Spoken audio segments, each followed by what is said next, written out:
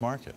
Let's talk a bit about Greece. You talked about it very briefly there. Do you think that the administration has a view on what the IMF's role should be within the Greek bailout package? I'm not privy to that view. I haven't been part of any of those discussions. I'm frankly not in the administration. I'm in this period of abeyance. You've had discussions. I've had discussions.